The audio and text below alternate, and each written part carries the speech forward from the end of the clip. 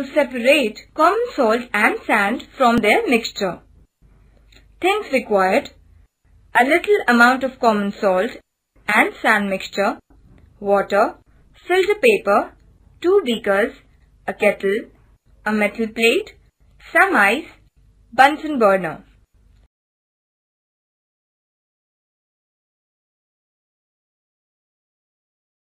Procedure: take some water in a beaker and add some amount of the mixture of common salt and sand.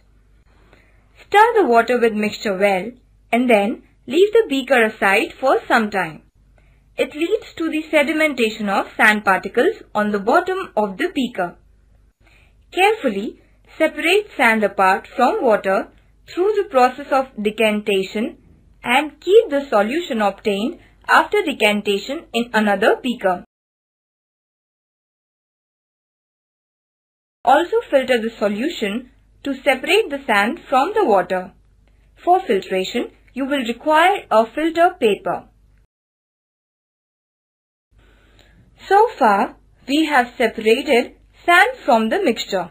Now, we have to separate common salt from the solution. Pour the solution of water and common salt into a kettle.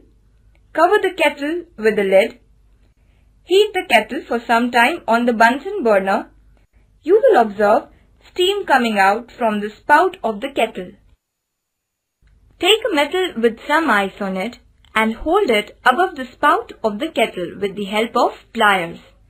You will observe that the steam coming out of the spout of the kettle, when touches the cool metal plate, gets condensed and changes into liquid water.